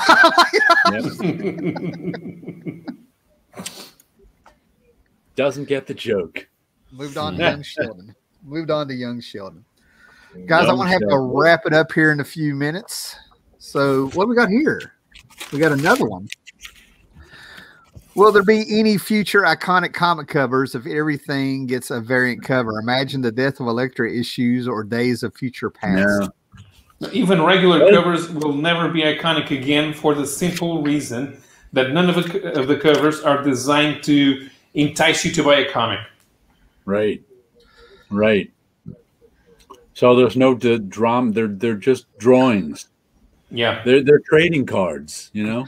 That's exactly what I've been saying before. Right. I was actually about to say that. Is like there's nothing wrong with collecting like that, but you're not reading the book 9 times out of 10. You're collecting giant trading cards. That's all you're doing. I've said it for years. Yeah. I mean, I really hate that it gets called comic collecting when you're doing something completely different. You know. Right. Which reminds me, did you guys know Don the Comic Book Junkie, longtime YouTuber, been around for a while? He just posted something on Instagram where he might be selling his whole collection. So he can focus on his movies. Right. I was like, holy cow. Yeah. Now, for you guys that don't know, Don Comic Book Junkie, just by looking on his Instagram, he's got a YouTube channel. But he's got a room full of comic boxes, and they're stacked like 3 high. He's made an island in the middle. He's got like 25,000 copies. Yeah. Comics. And he took pictures where it runs out into the hallway. He's got against the walls of the hallway them about 3 or 4 boxes high going down there. So he's got a room that actually spills out comics. He wants to sell them all in one lot if he can, but we'll see what happens there. But he always seemed to me to be one of those obsessive collectors who doesn't read everything. He just buy and he doesn't buy expensive comics. He likes to buy runs of cheap comics that he finds. Yeah. That's why he gets so many of them. Well, what's funny about that happening is that I've never scripted a video, but I actually sit down and I had some free time and scripted a little bit of something to read over a video. And it actually talks about that. If I had not been lazy and made the damn video, I could have been like, "Hey, Don, check this out." It's all right. I called him a heretic and a blasphemer. It's all right. Pages if I just got off my ass and did it. But me bringing up Don makes me think that a lot of these like comic cover collectors don't last long in the hobby. They get bored with it eventually, I think. Oh, I guess you're saying, yeah, it's something they just get out of their system at some point. It's exciting. It's like to me, it's kind of like, I hate to say it, and I may be way off the mark, but it's like an adrenaline junkie. You get adrenaline from doing something, but when you do it over and over and you meet that goal and it gets easier and you get good at the hobby, however you're doing it. And you know what I mean? It reaches a point, it gets easy at a certain point, Right. And then all of a sudden you're not getting that adrenaline rush and you've got to switch it up. Right. For us, the adrenaline rush is reading the comic. Mm-hmm. Except for Scott, who doesn't read comics anymore. He doesn't get that adrenaline rush. But for some people, anymore. Yeah, his next challenge is trying to figure out how to open a wine bottle without a corkscrew. That's right. For some people, the adrenaline rush is buying the comic. It's not reading the comic. It's owning it. Yeah, I'm going to use my power bands to open the bottle next time, Tim. Tommy Bay says, I'm right. I'm not a Nick Fury fan, but I love me some Steranko Nick Fury. See, like something like that, it's real easy to see that you are because no one is a Nick Fury fan. It's kind of like, so that one's kind of easy to see. Yeah, he'll have selling all the keys and getting 7 cents for the rest. Yeah. That's how it goes. Conversely, I will read Hellboy even if Mike Mignola is not drawing it. Yes, but that's because Mike Mignola has something to do with it and keeps the. That's true. Yeah, he has his hand in the works. Yeah. How do you explain those 3 cartoons? I'm playing. Which cartoons? Yeah. You talking about the animated? Hello? Something like that. You like with Hellboy, you understand that you trust Mike Mignola not to hire bad people and put out a bad. You're absolutely right. Yeah, but as soon as he does, you're out of there. Check out this comment. Check out this comment. 280 to 904. Way to go, Gretzky. Way to go, Gretzky. That's 5 times bigger than my complete run of the whole Gru collection. I was proud of my 2 boxes of Action Comics, but hey, That's a long run. Gretzky, even if you somehow manage to get issues number 2 to 904, you still can't trade the whole lot for a number 1. Here's Paolo popping balloons. I just destroyed Gretzky's dream. Next, he's going to smack the ice cream bar out of the kid's hand. Then he comes up sprinkles. I want to change this one to the Cold-Blooded Show. Oh, man. Nick Fury's an easy one to see that you're really a Steranko fan because have there been other good Nick Fury stuff? There's been some good Kirby Nick Fury, right? Now, there's been some good. There's been some good.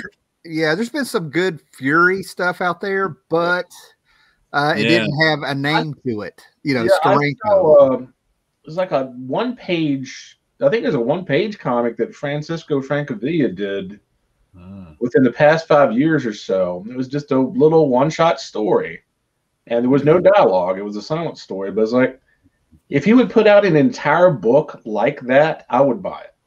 Yeah. Well, I mean, there's been some good stuff from Fury, but it didn't have a name on it. You know what I mean? It didn't have the Steranko name on it. Thus, this kind of bookends what we were talking about with the Walmart books. You know, there's no name on it. You know, I don't even remember who did the '90s series. Yeah, neither do I. I want to say the '80s series that I'm thinking of. I think it was Keith Pollard. Is that right? Doing some of the art, because I got some stuff. I don't remember it all.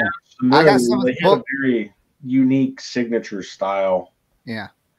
But at Ollie's, they've got some of the '80s Nick Fury stuff collected for I don't know, $5, $8. I can go get it and find out, you know, tomorrow.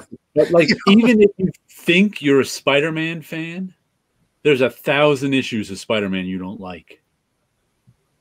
You know, you could be a Ditko Spider-Man fan or a Mita Spider-Man fan. You know, Todd McFarlane Spider-Man fan. Dan Slott Spider-Man fan, any one of those. But to say you're a Spider-Man fan, I can hand you 100 comics. You'll be like, I don't want those. Not really. Nobody liked the 4th season of the A-Team. I can't argue with that. You're not wrong, man. The comics, you're not wrong at all. You know. And let me tell you something. The white Nick Fury, the way he lost his eye, is 10 times more manly than how old Sam did. That's all I'm saying. There it is. Okay. Keith Pollard and Butch get a chunk of the 80s and 90s. Nick. Man, Butch Geis, man. Oh. Butch Geis's cross-gen work, where he did, what was the name of it? It flew right out of my head. Ruse is a masterwork. Yeah. That is really his best work. He just did such a good job with it. Yeah, I just sold those like 4 months ago. I might have to get them back. Remember the old Micronaut stuff he did? Yeah. Someone actually bought them? Yeah. I bought them back in the day, yeah. That's why I let him go. You know, $20 for because I love Ruse. I have all the issues on my shelf. I really enjoy it. I'll have to reread that one again. I last read it, I don't know, 10 years ago. I think I read something just a couple of years ago, and then a decade goes by. That's why I've started writing down when I read something so I can look it up. I might have to do that. I'm wondering. Yeah, I pulled out a bunch of stuff, you know, just kind of like play around shooting video just to get some fill-in issues. And it amazed me how many bookmarks I found in things. Well, one day maybe you can start collecting bookmarks. And when you get tired of it, you can sell them. Well, I'm sitting here like this little drawer. There. You can hear it. I put bookmarks in. And I was wondering why I didn't have any left. I'm like, somebody stole my bookmark. No. People that collect nothing but bookmarks. Yeah, I remember enjoying that David Hasselhoff as Nick Fury TV movie, but I'm not gonna tell you it was great. I don't even remember it now. I just thought it was okay. I remember saw more than 5 minutes of it. I was sitting there like having this surreal moment that David Hasselhoff is Nick Fury and they made a TV movie. Just putting all that together in my head was enough to kind of like blow my mind. Like, what? This is weird. I don't know that I could watch it today. I'll tell you what. I remember doing it. Yeah. I'll tell you what you can't watch. And we'll find out. But did you ever see that sci-fi Man-Thing movie? Oh no, I don't. I may have tried watching it and then bailed. I don't even know why they called it Man-Thing. I have no idea. It was terrible. Let me see if there's anything else new coming out here before we go. Hold on. Yeah, check that out, and then I'll have to bail on you guys. Let's see. We got The Locust #1 from Scout Comics. I don't know what. I have no idea what some of this is. It only comes out in years. Looks like there's a new Godzilla coming out. Whoops. Hold on. Yeah. Big. See that, Tim? Another Godzilla. That's the same logo and stuff that they did when Eric Powell was on the book a few years ago. Hey, man, I like Zilla. I just can't believe that a lizard brain could ever beat a monkey brain. No.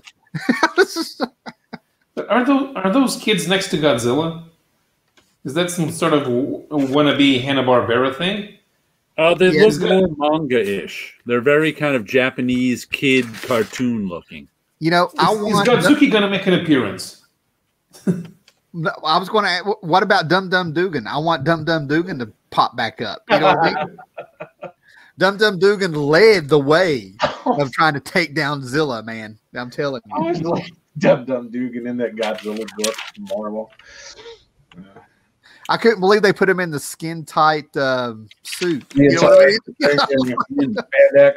They're really milking this Immortal Hulk. Or is it? Do I have the right page here? Because it's all they got, man. It's all they got. Yeah. Nice cover there. Goofy balloon blown up Hulk. Declan Shavy, I think, is doing all that.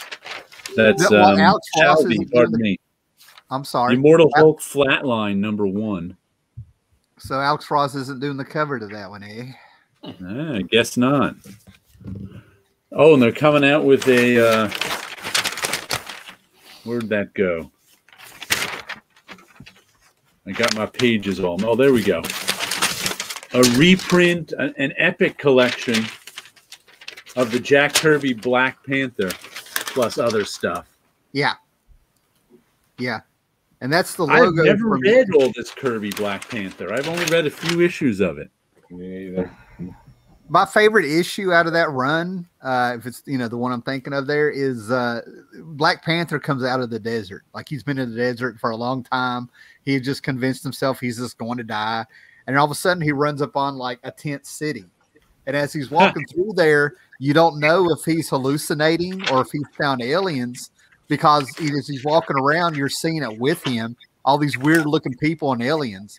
Turns out he's walked up on a set of Star Wars while they're shooting the movie. Well, wow, Joe Maneely. I'm gonna have to get this one. They're coming out with a Black Knight #1 facsimile edition. Nice. The Frazetta? Wow. No. Frazetta did the Shining Knight. Who did the Black Knight? Joe Maneely.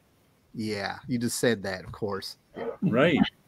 Oh, and they're also coming out with Graphic Fantasy #1 and 2 facsimile editions, which were the Eric Larson Savage Dragon 1982 comics. He finally got the permission of everybody else who was in the comic. So put that stuff in Walmart. I'm just saying. Yeah, Graphic Fantasy. What? Yeah. Around that time, wasn't Eric Larson doing a bunch of inking for AC Comics and for the Canadian guys? Yeah, was it? I don't remember that at all, but I didn't know some time ago, I was taking notes from the Grand Comics database, and I saw Eric Larson's name a bunch of times working with people like Gene Day and Mike Gustovich. Yeah. Interesting. Here's my problem. The way Marvel is and has been for a while, I don't know if Tom Bagley's joking or not here. Hulk is everywhere at Marvel lately. A gamma irradiated Wolverine who says Hulk slash. I saw where they merged a Hulk with Wolverine's claws. Yeah, I remember that. Yep. So I don't know if he's joking or not. Oh, here's something interesting. Mysterious Traveler, Steve Ditko, and the search for a new liberal identity. Is Steve Ditko the best person for it? It says liberal. Readers, critics have simplified Steve Ditko's work as a representation of controversial author Ayn Rand's objectionist vision. Yeah. Mysterious Traveler argues that Ditko's philosophy draws on a complicated network of ideas that goes well beyond Rand, offering new insight into the creator's influence and inspirations. So this is a reprint of his comics and some essays about them. That would be interesting. So I don't know to trust it. I want to see what they come with based with the facts, not make the facts come up, and match their theory. Yeah, here. that's called you'd have to read it. Yeah, yeah. So I don't know if I would one's trust just going that. to tell you that. Yeah, I need to know more about the people. Go ahead, Scott. This leads me back to that video comic book artist where they're interviewing different artists, and then Steve Ditko was the only one that didn't appear on camera, but they had him reading about his philosophy with Ayn Rand and mystery and everything, and my eyes glazed over while I was listening to it. It was the most boring thing I have ever heard in my entire life. And it's by University Press of Mississippi. That's actually a very well-respected academic press. They publish a lot. It's not a comic book publisher. No. But I have one of their books about comics, the one that the French guy wrote about the history of American comics. After the last 4 years, I have to. I'm just saying, after the last 4 years, I'd have to really be hesitant of anything that comes off a college campus right now. No. That's what I've had for about a decade. Jim Lee's X-Men Artist Edition. Including the complete oversized X-Men #1 for all you Jim Lee art fans. The Artist Edition podcast? No, I haven't heard it. It's interesting. The guy tracks, the different artist editions and similar books like that are published and sales numbers, and it's interesting. They've really slowed down on that format. Well, there's so many of them now. There's guys like me who wanted to buy them can't buy them all. Right, no, you can't buy them all, but I'm just saying. Yeah, and most of the people I know who were buying those early artist editions just stopped. Yeah. Because there's not enough money and space for all of them. Yeah. I can always make space. That's not a problem. I've seen your place, man. You're supposed to have a kitchen to eat in. I'm just saying. I do. I do wish I had more counter space. I will give you that. He could put artist editions on it. I bet he's going to find out he has a corkscrew. To stay. No, I do not. I know that for a fact. Has anyone here ever read Canto from IDW? Canto? No. I don't even know what it is. I've seen that one pop up here and there, and I have a bunch of different little series. But I've never read it. I have no idea what it's about. What an odd font for that title. Canto and the City of Giants by David M. Bower and guest artist Sebastian Pires. Canto reunites with the giant guardians of Dis, Fra, and Ba, as well as other friends and foes to recruit the kingdom of the giants in his quest to defeat the Shrouded Man. None of that means anything to me, but I know there are some people who swear by it. I've just never read it or seen it, really. Well, the fact that there's something a little bit has been exploited out there that people can get into, it's always a good thing. But but there seems to be this ever since Mouse Guard came out, it seems like there's been a slow rise of people wanting to draw a children's book. You know what I mean? I got I got some free comic book day stuff, that I've seen this style. Go ahead. Yeah. That's like a legitimate comic book, saleable comic book style now, where it wasn't probably before Mouse Guard. Yeah. Or what was the other one that was like Mouse Guard? Ice Templar. Yeah. And then there's one where this kid's toys were alive and they chased some demon that stole their kid that owned them. Even Vertigo had something about the boogeyman or something out in the woods. Yeah. I don't follow these books. I can see the covers in my head, but a lot of this stuff got pushed on Free Comic Book Day over the years. That's the only reason I even know they're out there. I was going to say, Mouse Guard has really, really good coloring. Mouse Guard's excellent. Man. Yeah. David Peterson. Is Peterson. That the guy? Yeah, it's David Peterson. He's actually the guy that drew my watermark on my videos. He drew that. I met him and he drew it. I told him about the Howling Mouse, who I was, and he drew this real simple thing inside of my hardback book. And then all of a sudden on his Facebook or something, he released this picture of a mouse sitting there howling on a table, and you see 3 wolves shadows howling. And I'm like, that son of a bitch. You know, I'm like, so. And of course, the next phase of DC Comics. For now, the infinite frontier. they can't even last 2 years on a track. So yeah, they're probably already planning the next thing.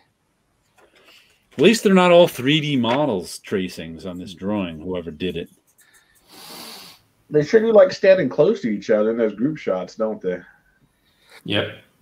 and they like rocks. They're either standing on rocks or being attacked by rocks. Or they're running towards you. It's that same piece of a desert that they used in all the '60s shows where Kirk fought. You're talking about Vasquez rocks. Yeah. DC's got their own. They've been using that since like 2008. You know, when they were still $1.95 for their books or whatever it was. They should have licensed that to Atari when they're doing all the Asteroids ads. Absolutely, well played. Yes, that's what I want. I want the Atari Force to come back. You know, good luck.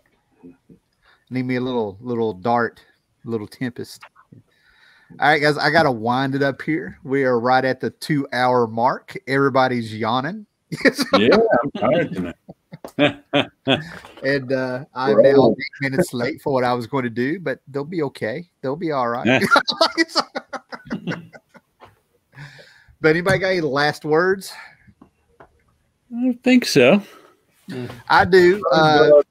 Read your price guides until they fall apart. There you go.